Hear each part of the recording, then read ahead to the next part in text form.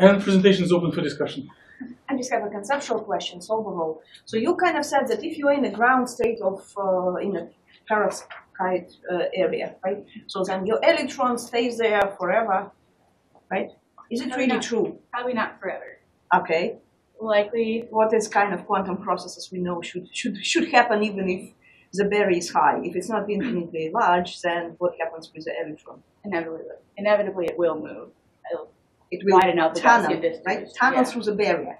But this process just goes very, very slow. The probability is very, very slow, small, right? So that's why it's not like it's forever be there. It still probably will tunnel, but you probably need to wait weeks to see this something appearing at the other side of your barrier. More questions? Okay, everyone is happy. You said that when it goes, so you said that you apply negative and positive field, and you also said excitation, but you didn't mean light excitation. It was not excited with light. Oh, sorry. What kind of field, and what is negative, positive? I actually know the answer. You probably do. For the applied field, they will apply actually right after. What kind of field? An electric field. Okay. Applied electric field to the conductor, semiconductor. But then within our code, we were able to excite the eigenstate conditions of the electron. But what does it mean, positive or negative? So you apply either positive or negative voltage, in other words, right? Yes. But did you show what happens if you apply negative voltage? That would be these videos here, and then the first set, these were a positive voltage. I want to say it was 0.05 and negative 0.5. Just verbally describe how what's the difference? potential changes for positive and negative voltage, or positive negative field. Just verbally describe how the potential changes. One slide forward. Yes. Because and there are three potentials: this field and field of opposite signs. Can you just verbally describe what's the difference in this thick black curve? Because they look very similar. Yeah. So the primary difference that we see is actually on this left side. Shouldn't be a change to the titanium accepting agent. But this is with which field? This is this field, right? Yeah, so this example is with no field. Okay. And then when we apply, the negative field is on this side. Oh, I'm sorry. Negative field is on this side. On that side is your titanium, right? Yes, the titanium is all the way over. And on that side is your dye? Yes. Okay, so then what happens with the potentials plus minus? As the potential goes negative, our diaphragm becomes a lot less defined and broader, whereas when we have a positive, it becomes more narrow and more noticeable. Yeah, and for titanium, it's a backward behavior. Yes.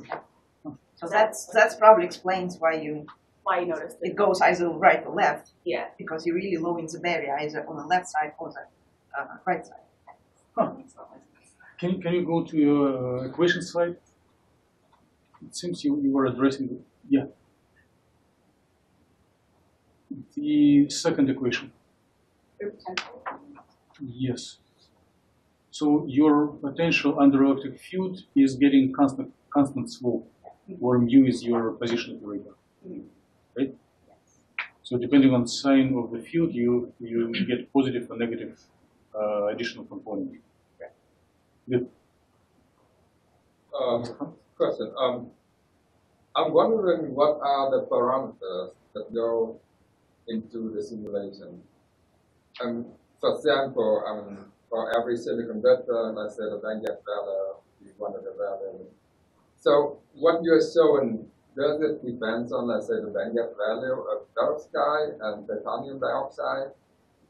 Does it depend on any intrinsic properties of the material at all, or is this very general that can be applied to any material?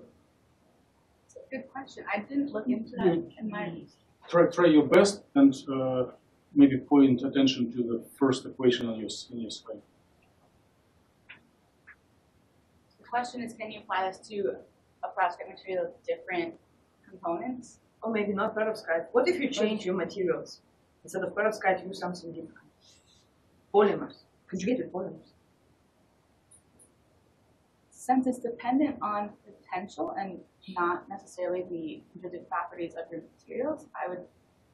But potential does depend or not depend on the intrinsic properties of materials. So The answer So it would is- depend on your material. But you could likely. And can you return back where you're showing how you go from 3D atomic structure? it is here. I mean, the image. Okay. Yeah, here, right? So, Right, look. yeah, yeah. So, who was making this plot? Actually, is it you? Did you simulate this structure, or you took it from somewhere? Collaborator. Provided by Dr. Han. By who? Dr. Han. Oh, okay. And how he was doing it? Do you know? That Did you ask him? No. But do you have an Maybe. vision? Can you explain how did you obtain this This is from first principle. as a potential? From mass. Do you think everyone? I don't know. I'm sure not everyone knows what is what.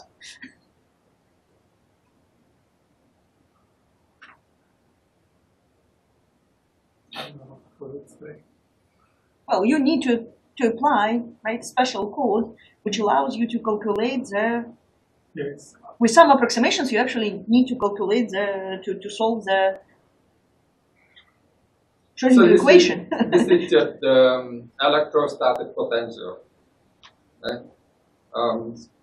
So let's say you calculate the electrostatic potential from this Wait, to this, and you project on a two-dimensional, and use one-dimensional. Yes. So it is first principle data. Right. So this is this property is intrinsic to the property to the materials that you're talking about, right? If you instead of if you replace, let's say, perovskite with something else, the curve is going to be different. Yes. And then your final results going to be different. And if the molecule is different, then probably you also will have slightly different shape for the right side for the potential. Same for the yeah. Of course, very strongly depends on the material. All right. More questions? Let's thank KRISTEN once again for extending the questions. And now we are starting the